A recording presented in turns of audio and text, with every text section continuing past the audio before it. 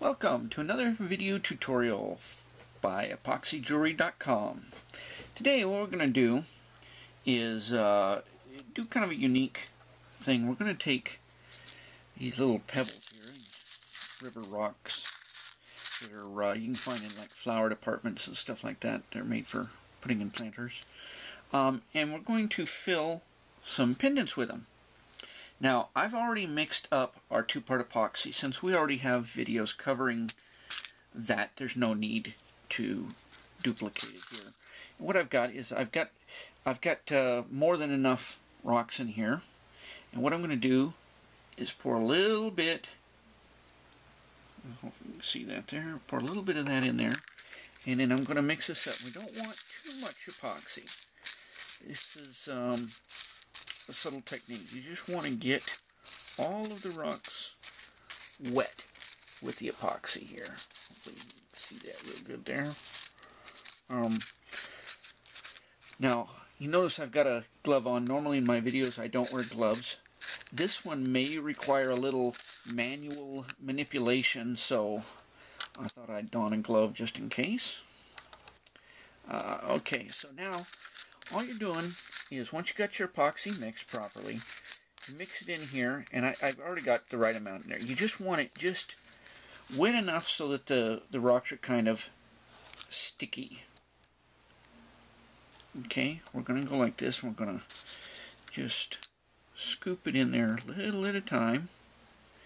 Don't have to go fast with it. You got up to 30 minutes to work with the epoxy.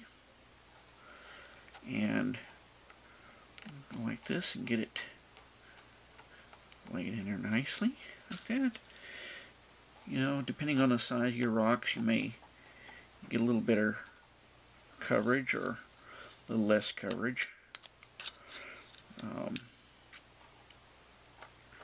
Try to find a few small ones. Now that's not bad.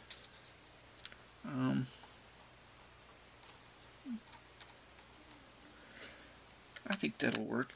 And then what I'm going to do is I'm going to take our epoxy and I'm just going to add a little bit more epoxy. And this is to act as a glue and a sealant. This is where it could get a little tricky because you don't want to add enough to where it overflows. That actually looks pretty good right there. Okay, I'm going to set that one aside. I'm going to work on this one. These are our new pendants, by the way, a signature series designed by me.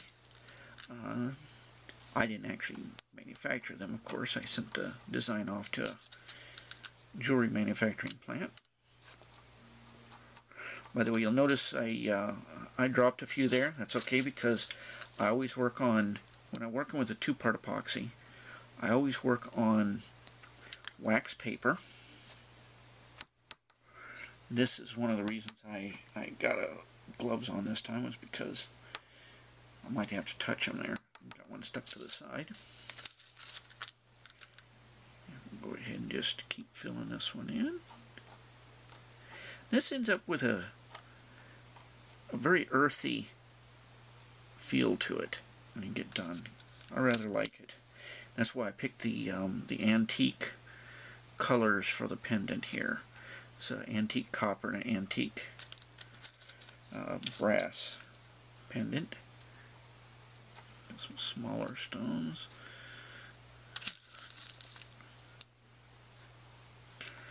There we go.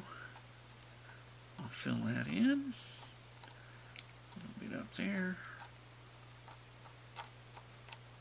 Okay, I'm liking that.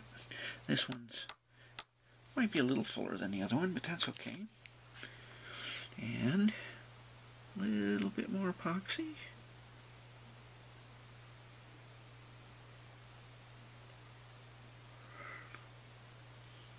You got to really be careful how much epoxy you put in, because if it may not look like enough, but if you put too much to start off with, it's going to overflow and it's going to be just a big mess.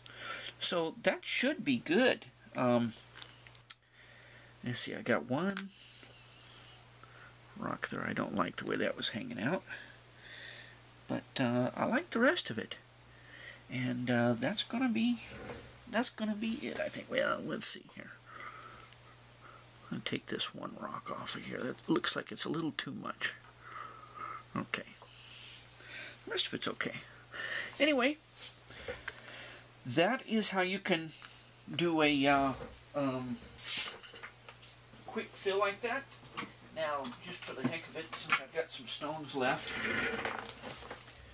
I'm going to take a mold here. I'll set these aside. I'm going to take this here and I'm going to fill this mold with what's left of these rocks. Since they already have epoxy on them, might as well use them for something, right? One in there. This could be used as a, when this one gets done, it could be used as a paperweight or something. Let's see, do that one and do a little bit in this one. There. Or you could actually make these into earrings or buttons or pins or anything you want to. And this is one of our new molds too, our new cavity molds. This is assorted gems, I believe is what this one is called.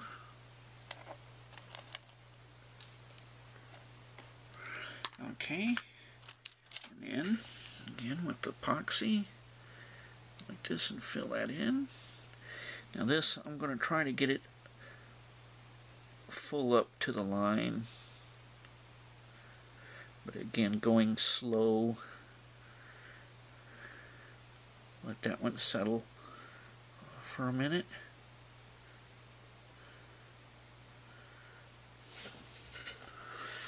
Let's see, get this over in the camera where you can see a little bit better here.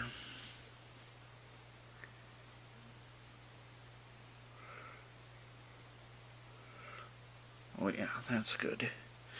And I think that's plenty. Okay, so now, as with always with our two-part epoxy, this does have to sit overnight, actually 24 hours to fully cure. And then I will pull them out and give you a quick image at the end of this video showing what everything looks like. Thank you again from EpoxyJewelry.com.